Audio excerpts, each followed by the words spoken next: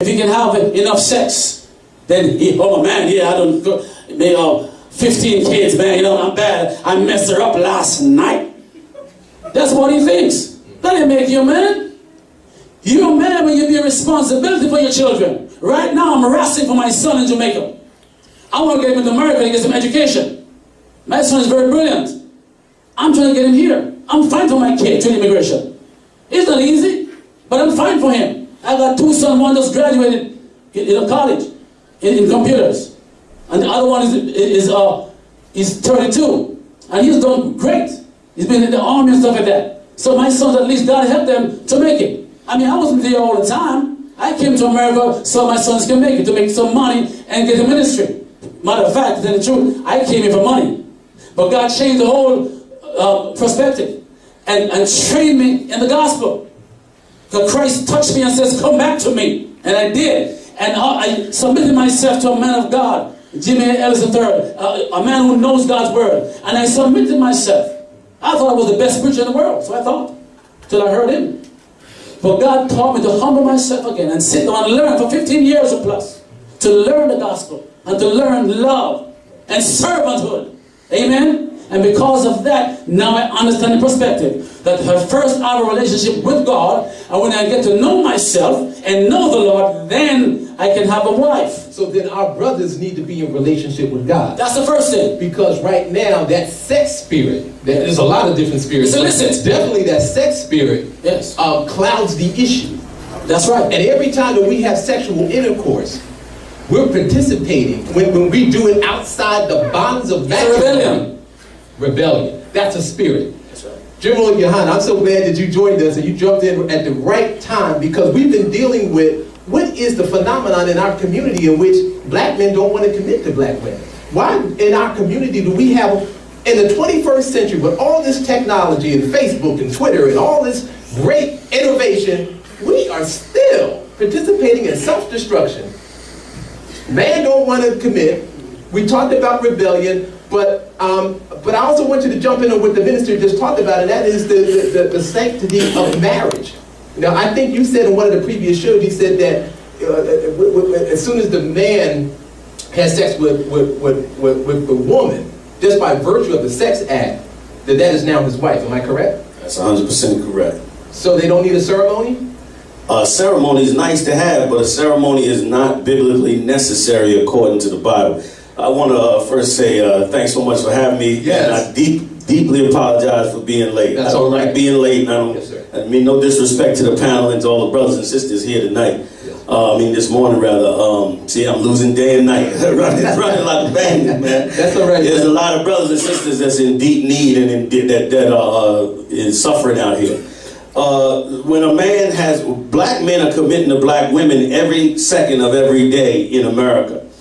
The minute we start talking about black men and black women relationships and we start getting on the line of charging black men, we are going off the course. Okay. And you will find out in many discussions, look at your YouTube tapes, look around the world, you're going to see a lot of discussions about relationships, and they always geared to how wrong black men are. You talked about black men being violent, and then you mentioned, Minister, how your own son joined the military. We don't have a problem with black men joining the military to do violence to fight for America, but we got a problem with them being violent towards one another. We need to examine our hypocrisy in what we do and what we say.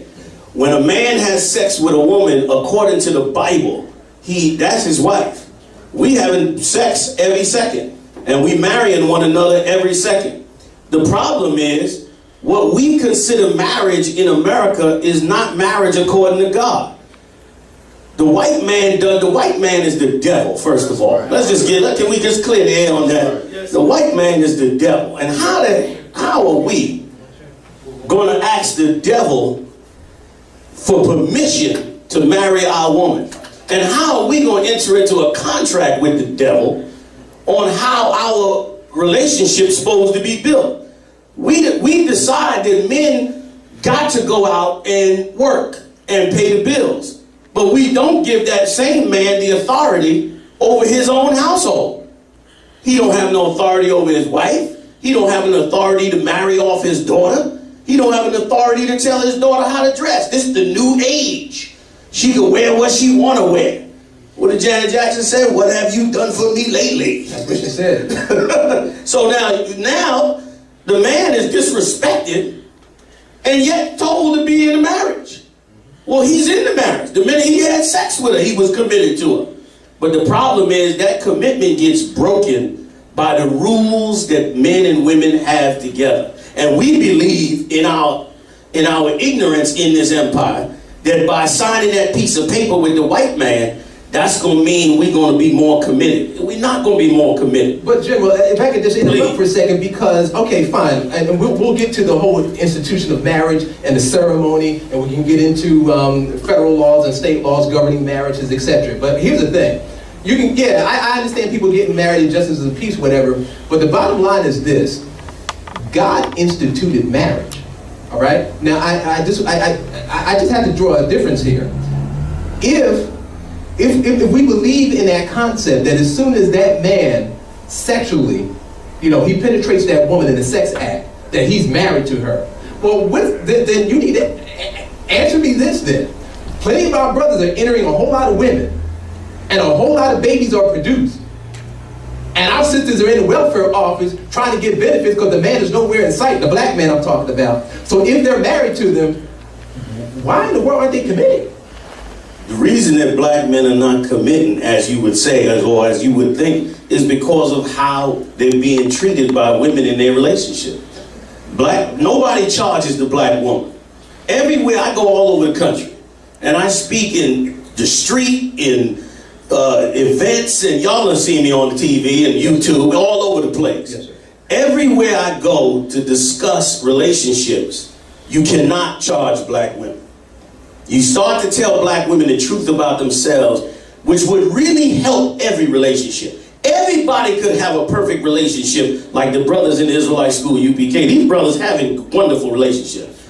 We got married, some of them got 2, 3 wives. 10 years, 15 years, I talk about it like it's a trophy. I wish you'd come down and see them on the high holy days and watch their wives interact and see how they act with their children. One wife taking care of children of another brother, another wife, a sister wife, and all of that. But you can't tell black women that they being monsters in America. You can't tell them that. And the problem is, don't no black man want to be emasculated across America by black women. And I hate to put the blame where it belongs, but the Christian church has empowered black women to be disrespectful to black men. And how? In what way? In so many ways. In one, taking the authority over the household by using 911 whenever she decides.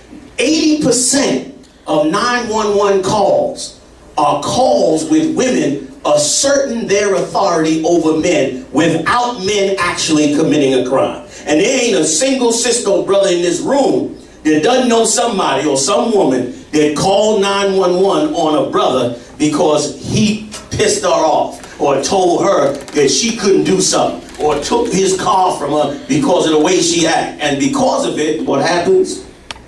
He gets pushed out of his own house. How could you push another man out of his own house? Even the idea is insane. So you're saying the Christian church is a conduit for this? Absolutely, brother. And so you're saying what, the Christian ministers are putting the black woman up yes, they are, making bogus calls that they being abused? Because the woman, thou art loose. Woman, thou art loose. What does that mean? Well, you're making reference to Bishop T.D. Jakes. That's just one. Okay, all right. That's just one. But would you not agree that domestic violence is a pervasive problem in our community? Men Absolutely. Punching, kicking, biting, strangling, stroking, tying a black woman up, beating her, pummeling her to the ground. That's not a figment of one's imagination. Make no mistake, minister. Make no mistake. I'm not dismissing black men's violence against black women like it's okay. Make no mistake. Yes, sir. What I'm saying is this. It does exist. Because once again, those brothers that are not in the Israelite school of UPK don't understand how to correct their woman without being violent. Black men should have the authority to correct their woman. But since they don't have the authority in this empire and have never been taught how to correct their woman, they just go to what they know. They go smack her. They go put their hands on her. They go choke her. Because they know, instinctively, they know, this woman is not supposed to be treating me like this. I'm not supposed to be emasculated like this. They know it instinctively. The minute you get in an argument with your woman, you know automatically, like, what's she talking to me like this for? It go automatic. But the problem is, the brothers are not taught. So the brothers do what's natural to men. They become violent to stop that woman. I'm not saying it's wrong. Here's what's wrong. Here's what's wrong. Christian ministers, the #1 religion in the black community is Christianity. The buck stops with you. So if black men don't know how to deal and correct their woman, it's your fault.